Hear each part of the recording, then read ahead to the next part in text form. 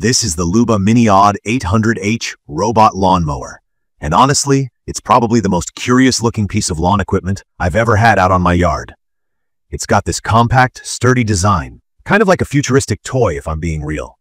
The white plastic body signals it means business, and at about 33 pounds, it's not nearly as bulky as the big gas mowers I grew up with. If you're used to dragging a heavy mower across wet grass, trust me, this is about to feel like a totally different experience. When I first unboxed the LUBA Mini, I'll admit I had some doubts.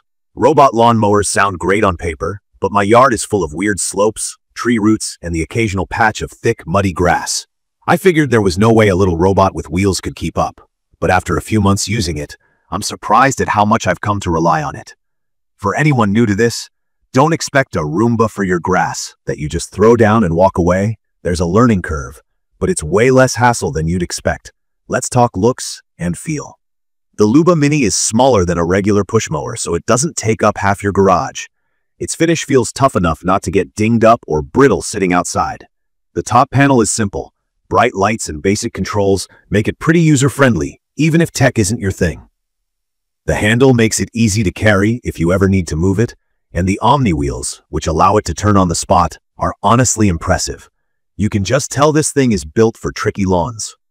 The cutting width is around 8 inches, which doesn't sound like much at first, but with the robot's path planning and efficiency, that number starts to make sense. From my experience, setup was both exciting and a bit of a puzzle, especially the first time. Out of the box, you get the mower, charging station, RTK antenna for navigation, and everything you need to get rolling. The RTK system, that's real-time kinematic, basically a high-accuracy GPS, is a big part of why this mower stands out. It tells the LUBA Mini exactly where it is on your lawn without needing invisible wires all along your flower beds. I just placed the antenna in a spot where it could see the sky, plugged in the charging station, and set up zones. For my yard, mapping out zones on the mowmotion app took about half an hour. Not bad considering all the nooks I needed to include. Using the mowmotion app is way easier than I expected. It walks you through adding your mowing areas, and you can set things like the mowing schedule, cutting height, and even which patterns you want. I really appreciate the app's real-time updates. There were even moments when I checked in while out grocery shopping and got to see the mower's little icon moving around on the map. The remote control function is helpful, especially if you needed to tackle a tough spot manually that it missed. Key features that stood out for me are the mower's navigation and how it handles tough terrain. My yard isn't perfectly flat. It's got dips, some rough patches, and a couple of pretty steep slopes. The LUBA Mini is all-wheel drive, so all 4 wheels can power over tricky spots, up to an 80% incline, which is wild when you think of how many riders would get stuck trying to do the same. The AI Vision is another thing I didn't think I'd care about, but actually, it means the mower doesn't just rely on GPS. It can visually see where your grass stops and the sidewalk or flower beds begin. It's precise enough to trim right along the edges, even with trees blocking the sky above. I saw it mow completely under my big maple, which usually stumps anything else. The zero-turn feature, meaning it can spin entirely in place, lets it squeeze out of tight corners or complicated spots without missing a blade of grass.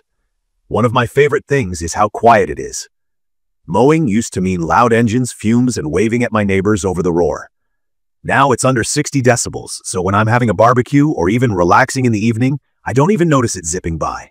I've had friends over who didn't realize the mower was running until they saw it cruising by the patio. Mowing at night is actually an option, which is a cool feeling. Just set it in the app and go to bed. The rain sensor feature is more helpful than I expected. When it picked up on an unexpected drizzle, it just parked itself back at the station instead of slogging through mud. I love that LUBA Mini is packed with safety features. The obstacle detection works surprisingly well. If it spots something it doesn't recognize, like my dog's toys, branches, or the ball the kids left out, it just steers clear and keeps mowing.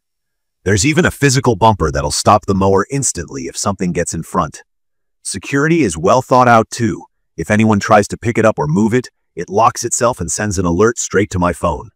There's GPS tracking and a lost mode too, so you can figure out exactly where it ended up if anything goes wrong. One thing I found genuinely cool was the lawn printing pattern option.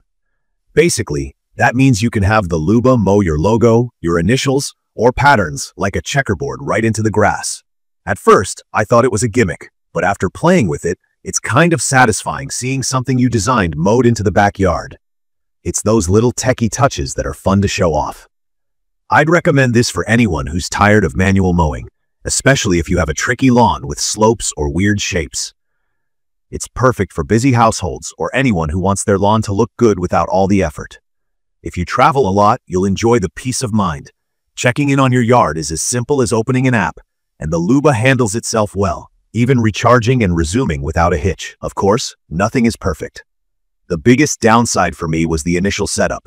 While the Motion app makes most things easy, mapping out every side of my property took more time than I expected, especially since I wanted precise lines along flower beds and driveways. If you have a bigger or more complicated yard, plan to spend some time tinkering with the app to get it just right. The battery life is another thing to consider. At 90 minutes of mowing per charge, you do need to account for some recharge breaks if you have a bigger patch to cover. I also noticed that on especially tall or thick grass, the mower sometimes leaves a few uneven spots on the first run, though it tends to catch and fix these on the next pass. If you're expecting the same level of cut as a top-tier push mower, you might see some minor imperfections, especially after rain or in super dense patches. There were a few times where wet, sticky mud slowed things down. While the LUBA never got totally bogged down, you'll still want to clean the wheels now and then after a real messy day. The app could use a bit more explanation for beginners. Some terms like RTK or edge mowing weren't familiar to me, but once I played around with it for a while, everything started to make sense. In conclusion, LUBA Mini AWD 800H isn't just a fancy gadget. It's a solid, hard-working helper for your lawn. It shines for anyone who wants to mow the grass off their chore list, especially if you're busy or you have a challenging yard. The quiet operation, smart navigation, and easy app let you enjoy your weekends and still have a trim, healthy lawn. It's not for everyone. If you're a lawn perfectionist or have a massive property, there could be some limits. But for most everyday lawns, it's a real upgrade from pushing around a gas mower every Saturday. If you found this quick review helpful, go ahead and subscribe to the channel and leave a comment below about what you think or if you've had your own experiences with robotic mowers. Thank you for watching.